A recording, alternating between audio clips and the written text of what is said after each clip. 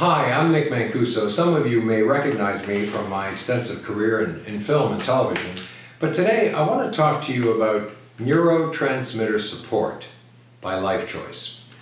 As an actor, I've had to depend heavily on my memory. Without memory, an actor is basically lost. It's his most important tool. And over the years, I've performed in over 250 productions of television, movies of the week, TV series, plays, and so forth. Memory has been absolutely essential. And I was blessed with a very strong memory. However, about 20 years ago, I began to develop a disease known as type 2 diabetes. Shortly after the diabetes, I was diagnosed with Hashimoto disease, and then circulatory problems, and then finally circulatory problems that led me to having heart attacks, and all of this is a consequence of a toxic exposure. A toxic exposure in a place that I worked in 1969, an abandoned factory that we converted into a theater. Back then, there were about 40 of us, and of that 40, almost 37 are dead as a direct consequence of this toxic exposure. I've stayed alive over the years because I've been studying for many years alternative therapies, naturopathic, homeopathic, Chinese, Ayurvedic, and it is my firm belief that my knowledge in this particular area is the reason why I'm here talking to you today. However, about 4 years ago, I had to have open heart surgery as a consequence of the progressive nature of this disease. And shortly after the operation, I began to notice that I was starting to have problems with my memory. I would forget names and places and started to have trouble with my dialogue, something I never had problems with before.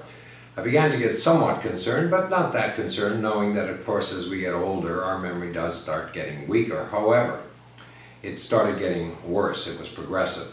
2 years ago, I started burning the espresso pot. You heard me right.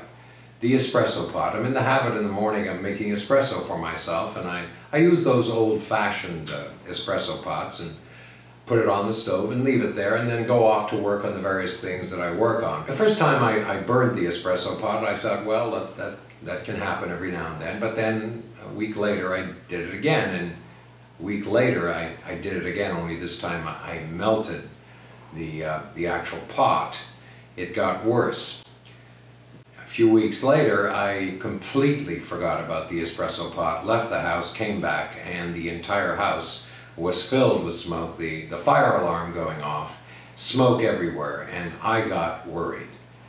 I decided that I had to do something about it. Knowing something about the alternative systems, I contacted Dr. Eldon Dahl, one of the finest naturopaths in Canada, and he has a company called Life Choice. Dr. Dahl told me about this, neurotransmitter support. I gave it a try. I began to take it. Shortly after taking it, not even within a week, I noticed that my memory was starting to come back. My concentration was getting better, my attention span stronger. I never burnt the espresso pot again. I can absolutely tell you from my personal experience that if you're having memory problems, and particularly if you're a type 2 diabetic, neurotransmitter support is one of the finest products on the market. If you're having trouble with your memory, try it. It works. This is Nick Mancuso.